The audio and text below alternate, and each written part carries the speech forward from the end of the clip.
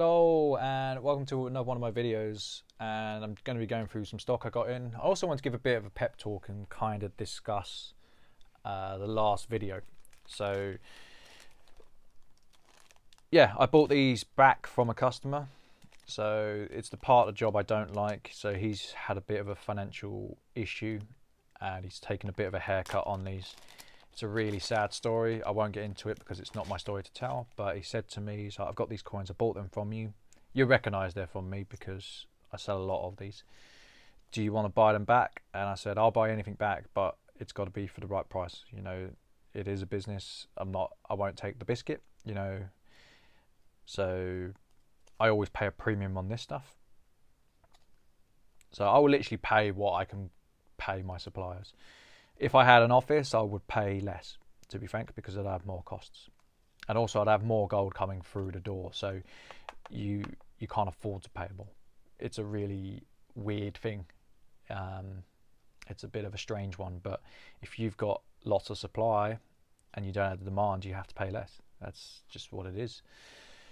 So yeah, these come in. He took a bit of a haircut because spot went down, and obviously I've paid him less of a premium than what I sold it to him for, and that is what it is. He was happy with it. He just said to me, I don't begrudge you a profit, you've always helped me out. So they've come in. I have been thinking about what people said concerning the last video. So there was one commenter who turned around and said, well, YouTube are thinking of putting ads on videos anyway. I did look into it. There is a bit of substance behind that, which it's probably swayed my decision a bit more. One of the things I kind of battled with in my head is more to do with, I don't think the quality of my channel is quite there yet in terms of having it monetized. You know, I don't really have a professional setup. I don't really put out the content that I wish to put out. You know, I've made a few videos in the past and say, my channel's changing direction and I want to do certain things with it. You know, I want to talk about certain issues. And the reality is, being in the past year, especially the last 6 months with COVID, I've been working so often that I've kind of neglected the channel in terms of how I wanted to put content out, which kind of sucks because this was never meant to be a marketing channel. It's not a sales channel. You know, I set it up because I felt there was a niche in the market for someone like me to not only talk about my experiences and how you could benefit from them, because a lot of people could benefit from my experiences and my knowledge. But I set it up also because I wanted to be able to showcase stock, coins and bars that most channels can't. They can't do it, because I get all sorts of weird and wonderful coins in and bars, and most channels don't. And the reason they don't is because they're either individual stackers who want to share their hobby, so they won't get that much in. You might see one or two things, or they're the bigger channels where you don't get many channels that trade, and the ones that do trade tend to be more commercialized than mine. Mine's more, I try and talk to people on a level basis. You know, I am a hobbyist. I do want to share my hobby, but I am a business also. So yeah, that's kind of been frustrating.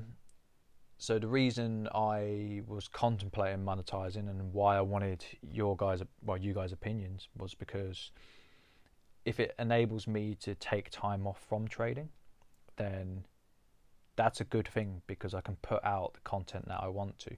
So there's a few videos I put out that I felt were of value, like where I could actually dig more into the research side of things.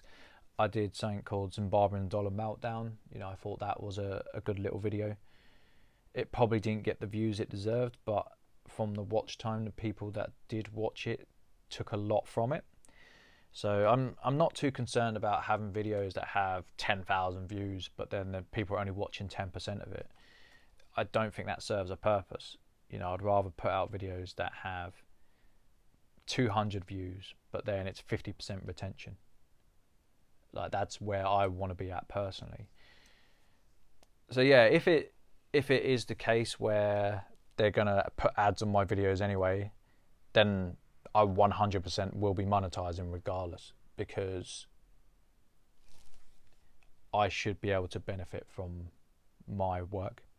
You know, I don't see why a company can make money off my back when I'm perfectly entitled to it in the first place, due to the hard work I put in over the years. This has taken a long time to get to the size I am. You know, I'm probably, my aim's probably going to be around the 10,000 hours mark. Like, that's what I'm gearing towards. These are 2.5 pesos. But yeah, I wanted to discuss a couple of other things. So people have been saying, oh, how can I buy from you? You know, why are the prices not there? Why don't you talk about pricing? Well, it's in the description. You know, I say I trade at 2 groups. So there's actually 3 groups I trade at on Facebook. Some people tend to WhatsApp me. The reason I haven't put my WhatsApp on the YouTube is because I didn't want to be bombarded with messages. You know, you're more than welcome to send me a message on Facebook and then get my WhatsApp if you want to be a customer of mine. You know, and also it doesn't serve a purpose to put prices out consistently, because they're redundant very quickly. So if I put a video out just last week for gold, where the gold price has dropped a lot, the prices are not the same. The prices change. The prices change on a daily basis, and I don't think it helped kind of anyone.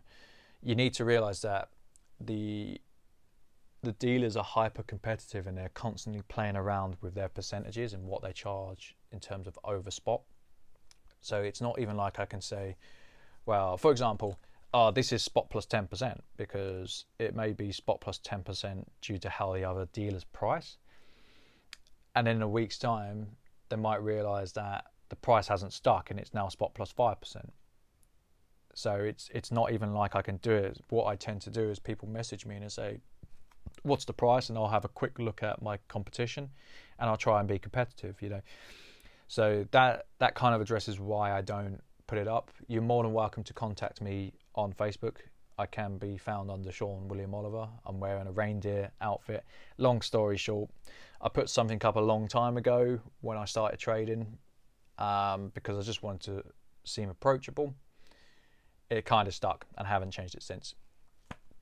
Let's show you some other stock I got in. So I absolutely love these.